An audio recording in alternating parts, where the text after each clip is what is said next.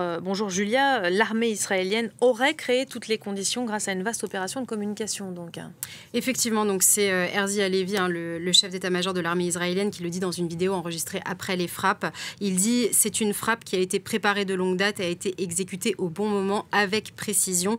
Et maintenant, dit-il, on se prépare pour la suite du plan. » Alors ce sont des déclarations évidemment à prendre avec des pincettes puisque la bataille de communication a toujours lieu dans les deux camps. Israël qui va vouloir glorifier son action et l'efficacité de son action et Hezbollah qui va vouloir minimiser les pertes. Mais en tout cas, selon Israël, cette action a été orchestrée depuis de nombreuses années. On sait que le Mossad, en fait, collecte des informations sur Nasrallah depuis déjà la deuxième guerre du Liban, donc en 2006, et qu'en 2006, son dossier était finalement relativement assez vide. Et depuis, il est la cible d'Israël depuis longtemps. D'ailleurs, Israël ne s'en cache pas. En décembre dernier, Eli Cohen, le ministre des Affaires étrangères israélien, avait même dit qu'il était le prochain sur la liste d'Israël.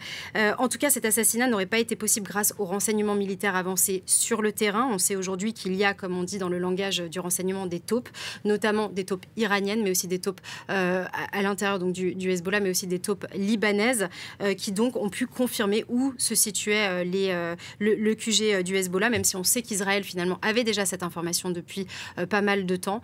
Donc il savait exactement où se situait le QG, mais le problème, toute la question, c'était de savoir quand Nasrallah allait y être et avoir cette information avec précision.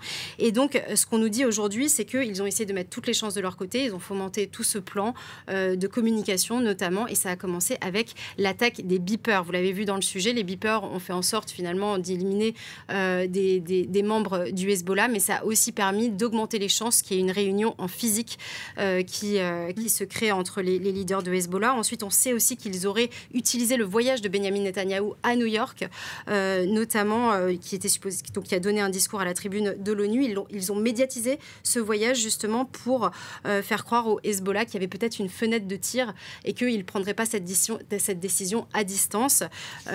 Donc voilà, on sait que tout cela a été vraiment instrumentalisé. On l'a montré en train de rentrer dans l'avion justement pour aller à New York. Voilà, en réalité, on sait aujourd'hui que les consultations de sécurité ont continué à avoir lieu avec son cabinet tout au long de ce vol vers les États-Unis. Exactement. Pendant le vol, justement, en allant aux États-Unis, il y a eu des mises à jour des renseignements heure par heure, nous dit-on.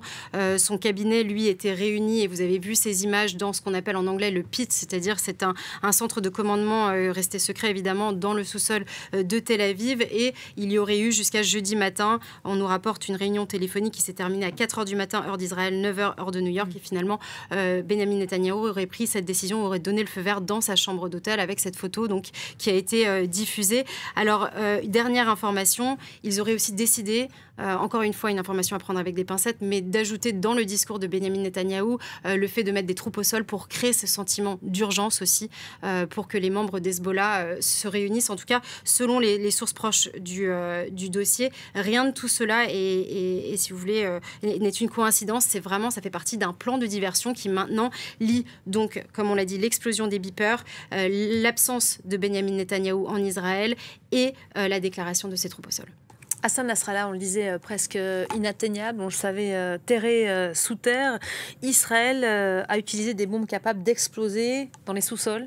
Effectivement, alors il faut savoir aussi que les services de renseignement, je vous le disais, connaissaient déjà le QG du Hezbollah. Ils le surveillaient grâce à des drones furtifs notamment.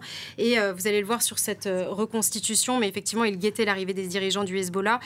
Quand ils se sont retrouvés dans les sous-sols du bâtiment à peu près à 20 mètres de profondeur, et il faut savoir qu'il y a eu encore une fois une récolte d'informations par rapport à toutes ces informations stratégiques, à quelle profondeur se situait-il, quel genre de béton était utilisé. Et bien finalement, ils ont pu lancer effectivement leur attaque. 8 avions israéliens qui ont largué au moins une dizaine de bombes d'environ 900 kilos chacune. C'est des bombes qu'on appelle anti-bunker qui en fait vont exploser une fois qu'elles sont